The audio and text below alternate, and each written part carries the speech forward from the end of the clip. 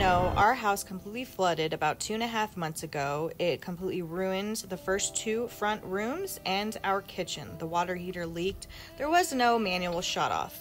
Till my husband could get home, I had to watch it run for another 30 minutes, ruining our house.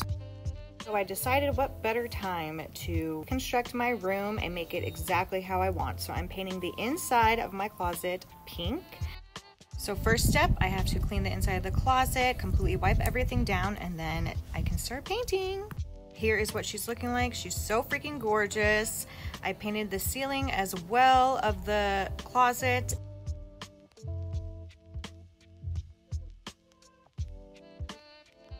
If you know me, you know, so I had to also paint the ceiling. I told my husband this and he said, okay, fine, but you have to do it all yourself.